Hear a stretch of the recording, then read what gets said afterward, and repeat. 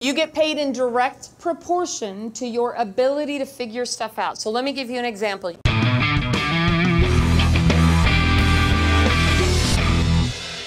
Question and answer, Frank and Marguerite, go. Well, first of all, thank you all for having me. Can you guys hear me okay? Okay, good.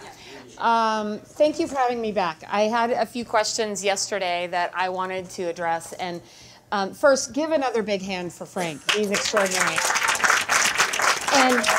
And what you guys don't know is we've kind of become quasi-accountability buddies over the last couple of years. And it's so funny because we have this like weird knack of saying or reaching out to each other when something is going on and we don't even really realize it, right? Like a few weeks back, Frank had COVID, as he might have mentioned. And I had just... No, he didn't. Oh, he didn't. Yeah, well, there you go. He did. And it was funny because I had just randomly sent him something and he said, you know, and then I saw on Facebook that he had COVID. And I'm like, why did you not tell me? And so I took him my little mama pack, is all I could say. And my husband calls it my witch's brew. I have a thing that sits on the corner of my counter that, and he's like, do I really have to eat that stuff? I'm like, yes, you do. And I texted him literally like 3 times every day. Did you take it? Did you take it? Did you take it? Just so you know, my witch's brew it's just honey, garlic, ginger, and lemon, right? And it's been fermenting on my counter for a couple of years. But he did, and it helped him. He's still cringing thinking of having to take it, aren't you? Garlic, evil spirits, exorcist. It worked, did it not? Who are you people? So anyway, first I wanted to let you know, I did not say yesterday when I mentioned that I had breast cancer that I am cancer-free. And yeah. And I will tell you that Frank was very helpful during that time, sending me messages and reaching out to me and helping me. So what I will tell you guys is that the best thing that you can do is value your relationships, right? And making sure that you're staying in contact somehow, whether that is, you know, a text, a call, smoke signals, you know, a Facebook message, whatever that looks like for you, that's the real deal. Like, you want to think about, if something goes wrong, who do you call? And I know that I have a handful of people, Frank is one of them, who I would just reach out to, and I know he would just be there, right? And those are the people that are the most important in your life, and in addition to your family. And I think that in real estate, we get so consumed with our clients becoming first. You know, Mr. Kanoki mentioned that, you know, we work 7 days a week. I'm here to tell you that you don't have to. We do, and the sad thing is how many of you have ran off to show a home in lieu of doing something more important for your family? How many of you have stopped what you're doing at a kids event or a family barbecue or a birthday party or something like that to take a phone call from a client? You know, I was thinking about it yesterday, and I'll never forget that when my son John, Jake's younger brother who's here, I'll never forget a phone call. I have it saved to this day because whenever I get a little too full of myself, I listen to that voicemail that was a 5-year-old little boy saying, Mom, we're supposed to go to the movies at 4. Mom, you're not here yet. Mom, are you coming? Are we even going to go to the movies today? No. Well, it's okay. I love you, Mom. Who's gotten a voicemail like that? Right? It's heartbreaking. And what I'm here to tell you is that we don't need any more real estate orphans in this world. We need to do exactly like Frank said and put our phones down. We need to be present. We need to be a part of the most important people in our lives, most important people in their lives. We need to be present. Right. And so I hope that if you got nothing out of this, which I know you've got millions of tips and tricks, that you find a way to do some of these tips and tools that can make a difference in your life and your family's life and allow you to be more present. So one of the best things that I did over my career was, as Mr. Kanoki so gratefully told us, is client events. And what did I do? I had Easter parties and summer carnivals and Christmas parties and happy hours and outdoor movie night where I could include my children. My kids will tell you they had some of the most epic birthday parties ever growing up. Right? And that was because I would combine it a lot of times with client events and having fun, and then you can write it off and do all that, right? So those are just a few tips and tricks that you can do, and you can find ways to include your family, but in a positive way, and not exclude them because you're so busy taking care of clients that you're not taking care of life. My goal is to help you build a business around your life, right? I mean, a life around your business instead of business around your life. So many of us are so focused on our business that we're not living a life. Yep. And I've told a few people while I've been here over the last few days that here's how life works for you, is that if you have so much going on in your life that you're not taking care of your health, yourself, the people that you care about, one of two things will happen. That will change by choice or by force. Yes. Which do you prefer? Right? Right. And that means that you have to make a conscious choice every day of how you want to live life. Just like back there, Joe was laughing at me because Frank said, don't pick up your phone for 30 minutes. He goes, there's no way you can do that. And I'm like, and I'm thinking, okay, now there's a challenge. Right? Now I've been challenged to not pick up my phone. I'm thinking, how am I going to do that? I won't know what time it is. I'm like going through all the excuses in my head. Anybody of you have that voice inside your head? Okay, so my voice inside my head, her name's Sally. And she's a horrible bitch. There ain't nothing I like about Sally. And I'm sorry if Sally is your name in here, so that is not you. But the bottom line is there ain't nothing good going on up in your head. How many of you would ride in a car with Sally and listen to her saying, what's wrong with you today? I can't even believe you wore that. What were you thinking? I can't believe you said that to somebody. What an idiot you are. You don't know how to sell real estate. Who do you think you are? Right? Who, that voice is going on inside your head. I already know because I remember one gal coming up to me earlier, and I won't say her name, and she's like, I'm stressed out. I'm not sure what to do. I'm so afraid I'm doing something wrong. I'm so afraid I'm going to screw this up. I'm like, get out of your head. You're going to be just fine, right? It's okay. You're doing the right stuff. And there's nothing wrong with reaching out to other people and asking them for advice and help. And many of you are like, well, I don't want to ask them. They're too busy. I'm going to look like an idiot if I say something like that to her. I don't want to look stupid if I call her and talk to her. I don't know. What's she going to think? She's going to think, why are you even bothering getting in real estate? And y'all need to look to Sally on the left or look to her on the right and say, get the hell out of my car.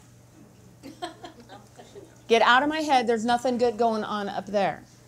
So, you guys, number 2, I'm going to say, for women especially, and men do this, but not as often as women, stop saying shit about yourself.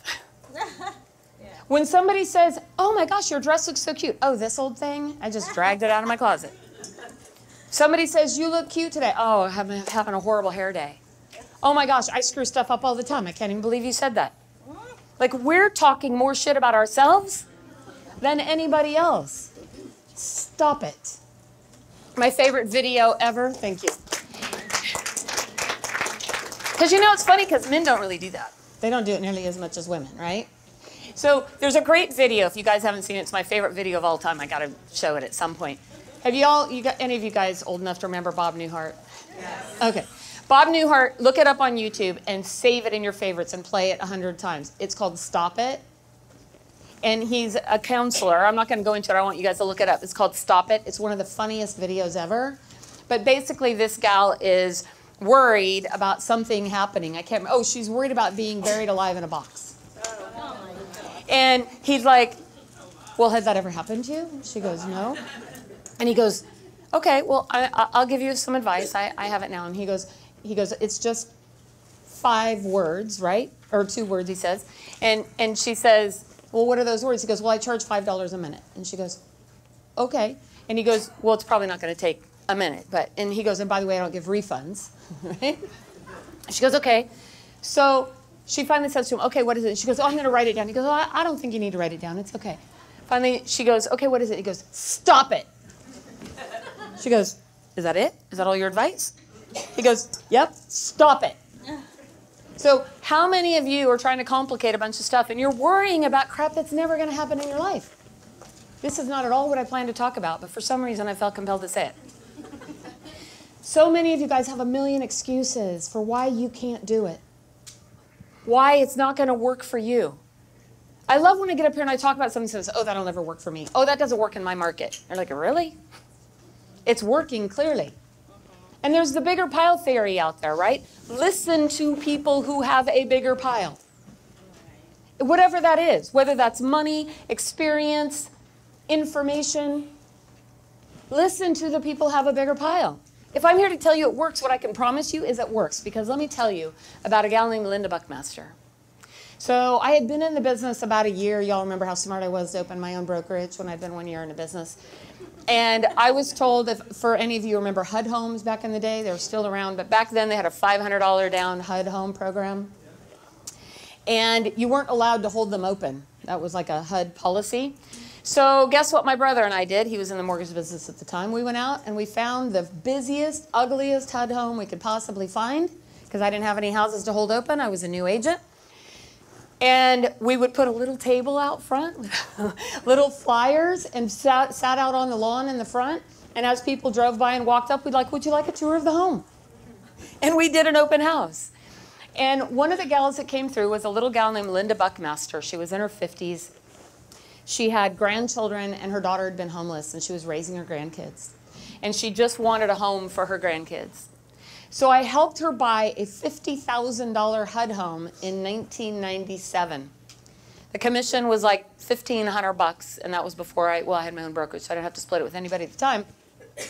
Fact was, it was $1,500. Let me tell you what Linda Buckmaster has meant to me since 1997. She has personally bought and sold 8 homes, has created more wealth for her and her family than she ever thought possible, number one. Bought and sold 8 homes through me over the last 25 years now. Gosh, it's been, oh my God, I feel old.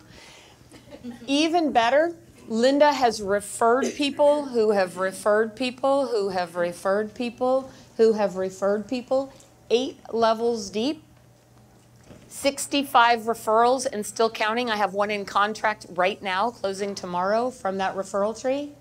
Over $400,000 in commissions in 25 years. It's a kind of a pyramid scheme, I think, right? Yeah, it's maybe like a referral tree. You guys, that's the value of, number one, what we do as an industry. We have literally changed lives. But if you create value and you help enough people get what they want, you'll get everything you want. Linda Buckmaster still comes to my client events. She still gets my letters. You know, her birthday was a few weeks ago, and I sent her just a quick text. Happy birthday, Linda. I hope you're doing well. She goes, you're the only one who has wished me happy birthday today. Yeah. You guys, that's the impact we have and the potential we have. So if you are not just doing the basics, if you are not just taking care of people, then you should get out of the real estate industry. But that's the power we have. That's the true power we have. 65 referrals. But you guys would rather go spend money on Zillow. Or you'd rather put money on a park bench. I never understood that. I don't want anybody's butt sitting on my bench, right? or shopping carts, right? Like I see the guy, you guys, shopping carts. So these are all things that you're quick to spend money on because the biggest advertising sales suckers on the planet are real estate agents, right? All they have to do is say, if you get one deal out of it, it will have made you the money back. So what are you doing to add value to the people in your business? What are you doing to create just a few of the examples you've learned in this workshop the last couple days? And I totally monopolized the conversation. That's okay. So we were supposed to actually do Q&A. So I don't know how much time we have left. Do any of you have any questions you would like to ask Frank or I, or thoughts on what you would like to hear us talk about? First of all, I have a question. Did you just say you were so old? Stop it! Did I say I was old? Oh, I just said it made me feel old. Oh, yes. Stop Yeah. it. Okay, stop. You're right. no, I don't pay for leads. It's crazy. If you guys don't do video, you need to do video. Oh, I hate being on video. Stop it. By the way, Crispillo Production and Entertainment is here, video recording. Yeah. My son Jacob, and he's here to do video. And if anybody, if you want any tips, Lori, raise your hand. I tell you, quality videos right there. Big tips with both of them this weekend. Yes. Awesome. Okay. Can I ask my question real quick? Sure. Part of my confidence comes just from the years of doing it, and you really do learn something from every transaction. But for